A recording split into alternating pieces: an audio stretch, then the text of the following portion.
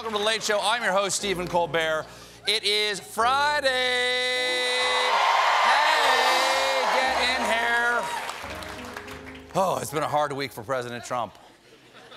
A lot of bad news. He learned some more stuff about how his buddies Michael Cohen and Michael Flynn are working with Mueller.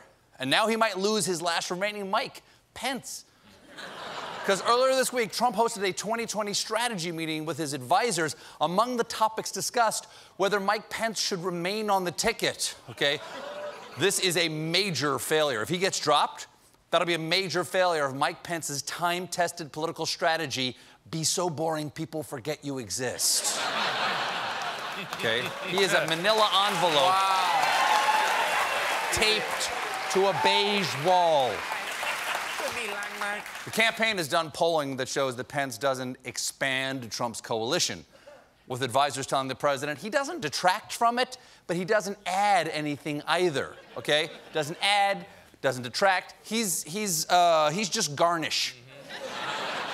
He's like parsley that doesn't like gay people. Now, my apologies to parsley. Now, if Pence... Come on, Parsley. If Pence does get fired, he could still have a role in politics. He could return among his fellow White Walkers and become the Vice Night King. Or he could just go back to his old job. I think it was off-white paint swatch, sun-faded department store mannequin, ghost of a plain yogurt. Of course, there's another major figure who might not make it to 2020, the Earth. Because according to new climate research, greenhouse gas emissions are accelerating like a speeding freight train. Okay, now it's a complicated report, but they put it out in a children's book. The little engine that could kill us all.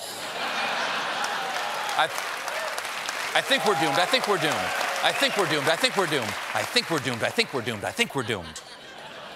So how serious is this? Well, apparently the world is on pace to release a record 37.1 gigatons of planet-warming emissions in 2018, which is roughly 100,000 times the weight of the Empire State Building.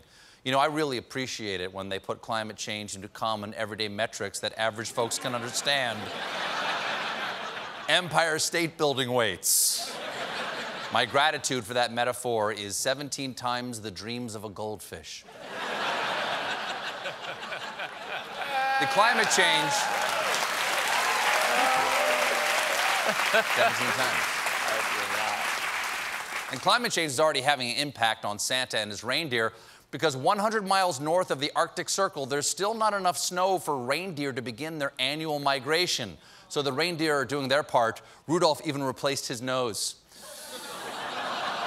And if this keeps up, Santa's gonna have to convert his sleigh over to animals that do much better in hot weather. On lanky, on necky, on tolly, on Becky.